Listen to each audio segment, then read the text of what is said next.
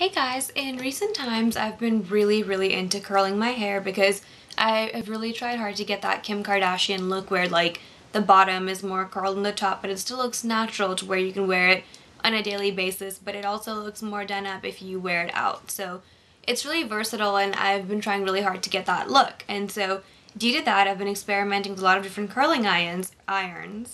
And I want to give you guys a rundown on 3 different curling irons that I have right now and kind of explain to you what the differences are.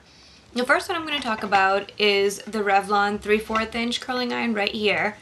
It has got a really great little thing right here, like on the clip, because it's kind of hard to open, but it's far away enough from these buttons here that your fingers don't end up touching those in the process of clipping your hair.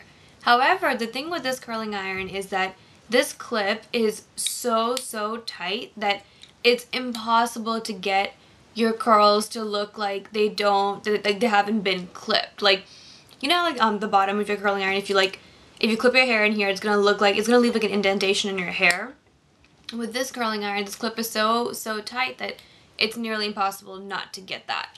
Also with this curling iron is gonna give you a very ringlet type look, like a very tight, very unnatural looking curl, or it could be very natural to those girls who are born with extremely curly hair. It's very difficult to get a natural look with this curling iron. However, I love the handle because of the way it's shaped. It is very natural to hold. Your hand doesn't get tired because this curling iron is very light, and it has 30 heat settings, and for my hair I put it on 30 and use it, and I don't have to leave this in my hair very long at all to achieve that ringlet type look. Also, this little part of here doesn't like heat up at all, and I like the fact that it's big enough to where you can hold this without getting burned, because it's thick enough to wrap your fingers around here when you're curling and not get burned. And this was, I think, like $12, $13 from Walmart is where I got it from. My next curling iron, also by Revlon, is my 1.5 inch right here. You can see there's a huge difference in these two sizes right here. This one is pretty much the exact same curling iron, has the same 30 settings, the exact same handle, the same length of this no heat part right here as well. The only problem with this iron is that for some reason I feel like it doesn't get as hot as this iron, even though it's got the same temperature settings. Or that's just what it feels like to me. I don't know if that's exactly true though. Also, with this curling iron right now, when I curl my hair, it takes me a much longer time to do my hair with this. Because no matter how long I leave it in my hair for, I have to sit there and count for it to look like it's been curled. Because if you leave this in for like the normal 10 seconds, which everybody says to do when you're curling your hair, only the end will get like a little bit flipped out or flipped in. Like, it won't actually have curls in your hair. So this curling iron, I'm not really sure if it does what I want it to do. Like, it gives me the whole Kim look, but it takes a much longer time to do that because because of how big this barrel is, it takes a much longer time for the heat to disperse around it and, you know, evenly go through your hair and curl it. So I'm just not very impressed by this. I don't know if it's only because of the size of the barrel or because this is just not hot enough to give you like the curls that I want at least. My third curling iron is a Conair 1 1/4 inch. This is 1.5 inches, this is 1/4, and I can see a noticeable difference in size. This is what I've used to curl my hair today. This is what my hair looks like. I feel like it's really similar to what I wanted to get. The only thing I'm not happy about is the results on the top of my head right here, but I'm pretty sure if I keep working with it I can figure that out. This has 25 heat settings, and I feel like this gets hot in 30 seconds, which is really good. The only problem with this is the cord is really short, so you have to be very close to wherever you plan on standing or sitting to curl your hair, because I'm looking at it right now and I think it's like 3 feet, which is really short. These ones, however, the Revlon ones, have very long cords. I think it's like 8 feet or 8 to 10 feet, which is really long.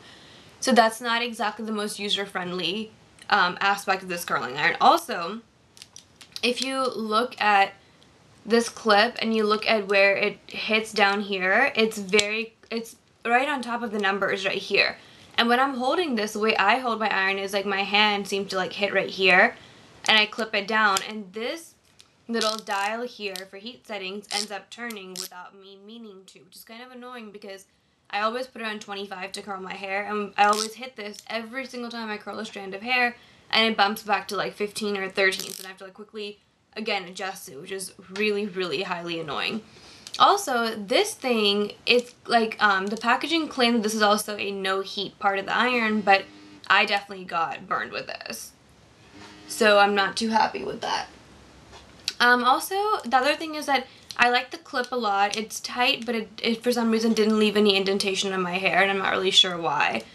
Also, this curling iron has this little thing right here to where you can lay a curling iron on this so it's not touching your wood or wherever you're laying this down, which is good so that part of your furniture doesn't get heated up, which is a good thing because you don't want your furniture to get burned. The only thing is I'm not crazy about this handle. I prefer the handle of these because I think it's just this iron's also a lot lighter than this. This is a lot heavier, and it's so straight that it's very unnatural.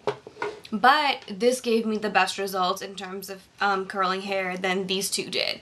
So I don't know what's a better payoff. Also, this one was, I think, $14, which is really, really cheap. And it has 4 different types of metal over here to stop your hair from, you know, from like frying, which is good. But it's not tourmaline or ceramic or anything like that.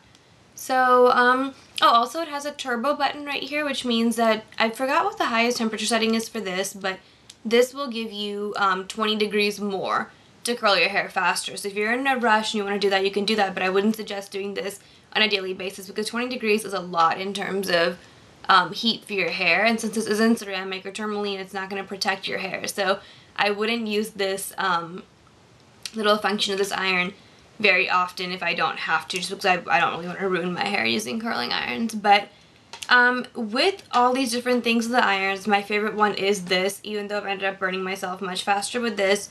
And this little gauge thing is annoying because this gives me the best results. And in the end, that's what I want results. So if you guys know of any other curling irons that you think can help me achieve that look of like the Kim Kardashian hair without taking very long or without burning myself, please let me know.